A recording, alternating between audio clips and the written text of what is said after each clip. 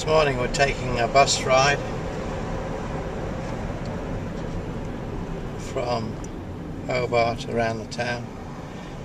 Tourist bus. We've got to get over that bridge in the distance, which is the don't know what it's called.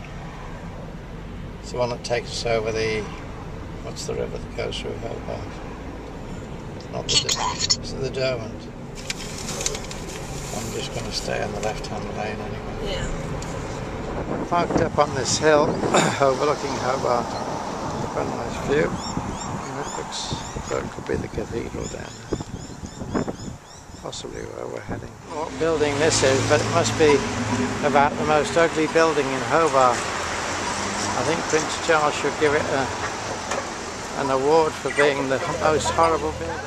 So this short 10-minute walk, so-called 10 minutes, has been about 30 minutes. Mind you, I did stop to chat to somebody on the way. This is the tour we're doing. We just learned that the tour around the Cascades brewery is only if you're dressed appropriately, and apparently shorts, trousers are not appropriate, which is a bit of a shame. Anyway, we'll stick to Cascade for today. But we're getting off there, and then nevertheless just have a look at it. And there's one or two other things in that area which we can go to. Ahead of us, large waterfront warehouses like these were once used for the storage of apples. Apples that were grown down in the Huon Valley south of the city were brought to Hobart by a small steamer. From large sheds like these, ships in which we called apple boats, mainly from the UK, they call in down here. They pick the apples up, exporting them all over the world. Fantastic atmosphere. At the moment we're driving on what used to be the water on reclaimed land. The old whaling ships at that time, right alongside these sandstone warehouses, essentially where the cars are parked today. You'll see the Battery Point area today.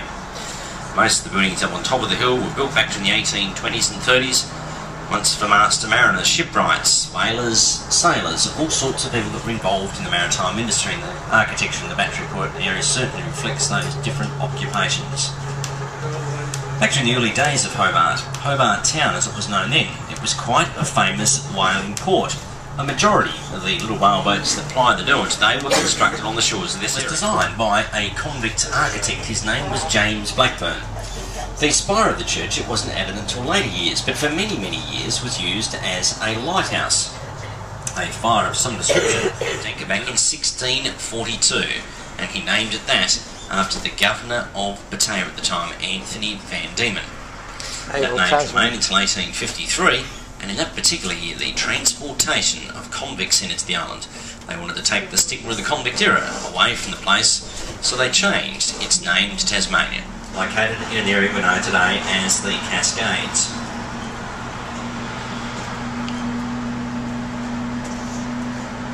Still producing Australia's oldest beer, the Pale Ale. It was established by Peter de Graves back in the early 1820s, who initially came up here to the Cascades and built a water-powered sawmill, in which he later converted into the brewery. His original land grant once stretched from the present site all the way to the pinnacle of Mount Wellington, quite a vast tract of land. The Cascade site today boasts two great-looking gardens. Firstly, we find the Cascade Gardens off to our right.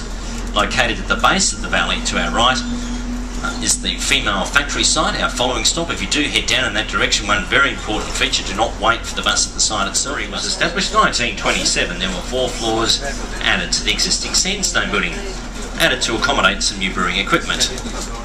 And just beyond the hedge on our left-hand side is the Cascade Visitor Centre, the factory bar and restaurant, and it's also the departure point for the Cascade Brewery Tour.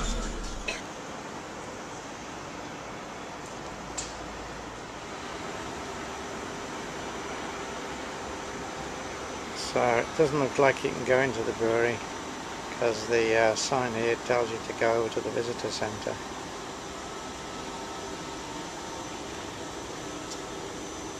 Well, that's where you register for the tour, but you've got to be wearing the proper dress. They will lend you the dress if you haven't got the right dress, which seems to me mainly to have your legs covered. I don't really know why. There's nobody in skirts, as I can see. These guys are all on the tour. The only other place I've been in the world where you have got to have your legs covered, I think, is in a mosque. Down there is where you get the beer itself. I don't know whether you have to pay to taste it, but probably do if you're not on a tour. It's all got the feel of a winery, and you're paying fancy prices for the ambience, which is a bit much really when you come to see where your favourite Aussie beers are, different beers. And we decided to go for an $11 tasting. Mike back home in Haswell would enjoy this, and then we got the leaflet to describe and tell us how they vary. There's one missing, which is Cascade Premium Light, which is very popular in Perth, but it's because of the low alcohol one, it's assumed that people don't want to taste it. Anyway, here we go. So there's a Tasmanian tiger that's now extinct.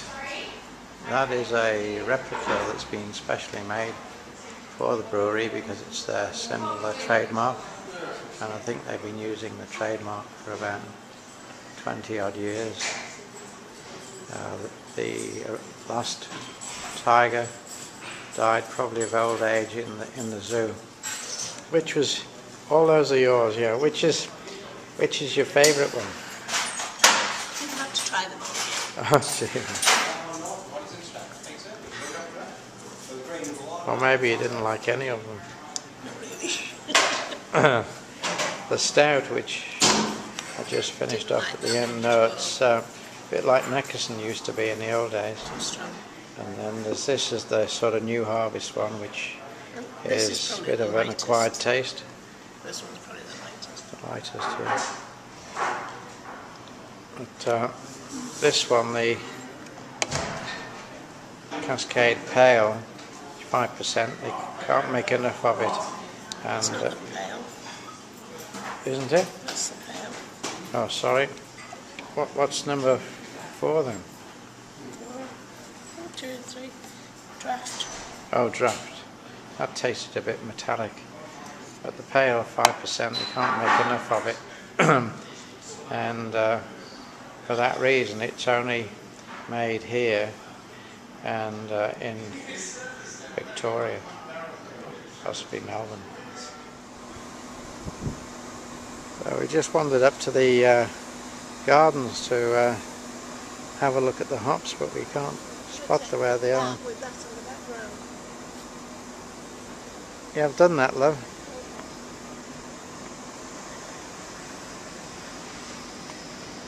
It's a nice old Ute. International, I don't know, probably American. There's no cart. Pity they don't tell you anything about it. Well, if you've never seen hops before, here's some hops. They don't normally grow them against a wall like this. Commercially they're grown in sort of a bit like runner beans. And usually the hops these don't look to be very big at all. But anyway, there you go. There's hops, makes the bitter taste in beer. And that's the other side of Cascade business, is the fruit juices.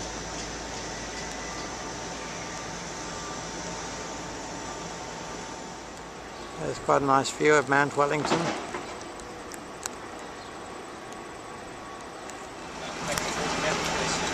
So getting back on the bus at the Cascade factory. Yes, it's just in behind Woodstock House, Cascade Business. And we're heading for lunch Yes, somewhere down by the harbour. time, guys.